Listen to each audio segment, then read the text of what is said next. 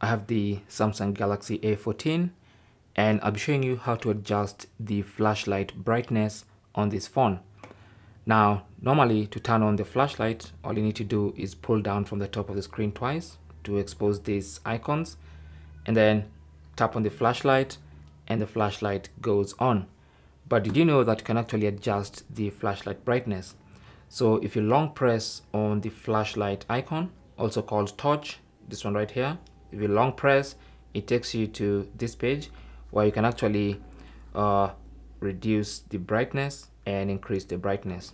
The default brightness is obviously in the middle, and you can go ahead and increase and reduce brightness as you will, like that. Okay,